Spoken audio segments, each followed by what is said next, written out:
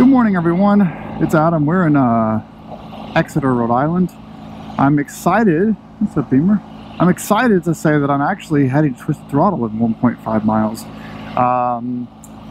My experience with Twisted Throttle so far, I've probably made 3 orders with them in the last 3 years. I was going to buy the Denali system, and I asked, can I come by and record the installation? They said no. So that didn't happen. I bought from Clearwater instead. So I like recording videos of the experts doing the job because I can't compare to these guys.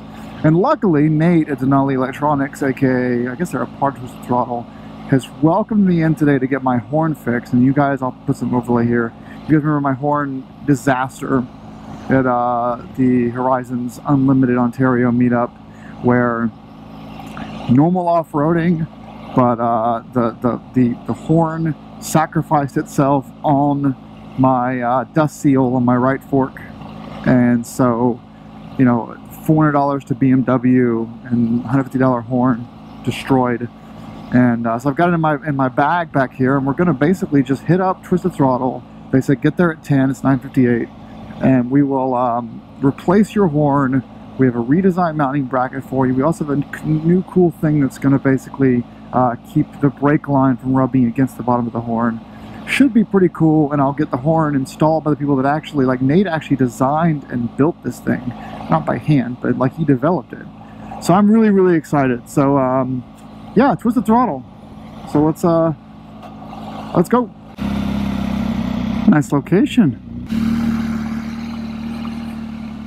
It's cool to see a couple of German modified cars here. It's always nice to see. Well, I actually ended up muting all this out because we were just talking shop, but they got up on the lift pretty much immediately. So these two guys, so one of the dudes actually engineers all the mount brackets for all the various kind of bikes, forks, crash bars, that kind of stuff. And the other guy does a lot of the engineering of the electronics. So these were the two people that basically knew everything about the Denali Soundbomb and how it works on the GS. So that was pretty cool. They installed it really fast. Like the installation itself was like 10 minutes, even though we were kind of in and out. Their biggest concern was the size of the Touratech reservoir pushing the horn forward. And it doesn't look like that is causing that much of an interference issue. Like I think you're good. So the actual bracket that hooks into the upper triple tree bit there, the frame, is Loctited in with, you know, they call it, some people call it permanent. It's really high strength thread locker. Nothing's permanent.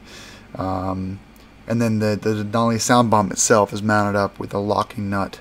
So basically the instruction to them was just ride normally, and every day just kind of give it a look. And then once you've put the bike through its test, then you'll know if it's going to stay still or not for good. And of course, you know, let them know if it moves, and they'll figure something else out. But one other thing they added, which you'll see later in the clips, is they did add a little rubber piece that goes over the brake line that keeps the brake line from rubbing against the Soundbomb. Some people had some concerns that eventually the brake line would rub through. It's not really something that I had a concern about, but some people did. So they made that little piece there that anyone that has bought a Soundbomb could order if they want.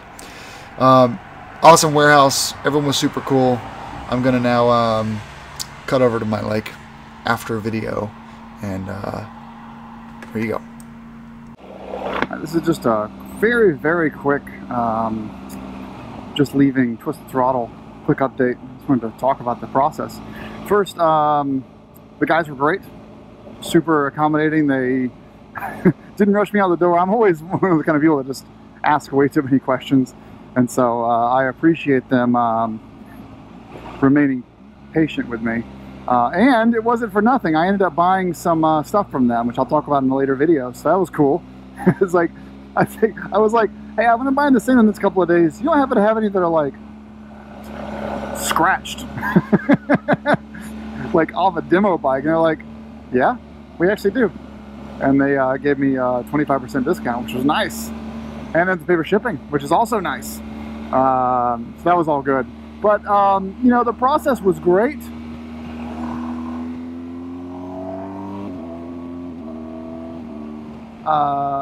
You know, very, very professional. You know, I would say they fixed my issue. You can look down it right there, almost. You see it? It's down there. The actual install itself took like 10 minutes because the wiring was already done. But one of their concerns was that my aftermarket Touratech shock, again, it always comes back to like, the problem I have is I've got a lot of shit on my bike. And the issue that continues to creep up is that the more shit you have, the more problems you're gonna have. So with my situation, I have a very large Touratech reservoir, tractive reservoir on the front of the bike. And it's about, I'll show you pictures if I remember to put them here. It's about 30 or 40% larger than the OEM reservoir. And again, they're testing this with almost every GS, and almost every GS does not have an aftermarket shock reservoir that's huge. So, and there's not much overlap between really hardcore dirt riders that are putting $1,800 shocks in their bike, on the front of their bike, and riders who are also buying Denali Soundbombs. That's not a lot of overlap there, in my opinion. That's not something they said. So it was like a, the problem is the horn should be sitting like this, and it was actually bowed out a little bit. And when it was bowed out, it wasn't able to clear anything that easily. Now, once they actually got it installed, they said, you know, actually, it's not as bad as we thought, but it certainly can't sit back as far back as it wants to. So they said, just, you're going off-road tomorrow, well, it's Sunday. Going off-road Sunday, doing some trail riding. Just keep an eye on it, they said. If it looks like it's moved, get your toolkit out, tighten it up more. They put a locking nut on it, and I think some thread locker on the bracket, locking nut on the horn. I mean, they make this. And that's one thing I didn't know.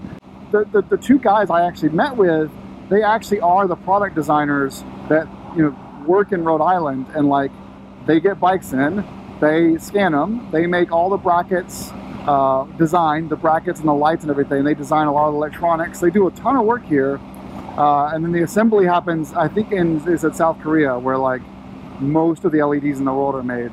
But like the actual, like a lot of the work, they have a whole CNC system, plotters, drill presses, all kinds of shit back there. So they're actually doing a lot of the stuff here. So that was pretty cool. You know, it's a very similar story to Clearwater in that regards, that you've got American employees involved in 80% of the process, basically, to getting the lights to market. So anyway, back to what I was saying, you know, they installed it. They think we're good. We're going to test it. You know, I'm taking it off-road Sunday. If it gets stuck again, that's no problem. I'll go to them. We'll talk about it. And I told them, you know, up front, if this is an issue with something else on my bike, be it the Clearwater setup, the Touratech shock, the Touratech steering stopper, the Hyper Pro steering damper, Roger the Alien. If it's any of those issues, that's fine. We'll cut our losses, and I'll go to a BMW 5 Series horn, which is what I had before. But I want to make it work. So thanks, Nate, for opening your doors to me today and letting me in and talking to me. And thanks everyone for selling me a scratch and dent set of hardware I really needed for another project. And yeah, so I'm gonna go now. I'm actually going to Providence for lunch. Maybe I'll do some more clips. Look at that. Look at that. We got dudes dropping out of the sky here. Yeah, look at it. Look at it. But Denali, Twisted Throttle, Dry Spec, all that stuff, it's all under one roof. And there's a few dozen employees that work with Twisted Throttle. So they're just, you know, a really small company. And so it kind of, ooh, that was a blue rabbit.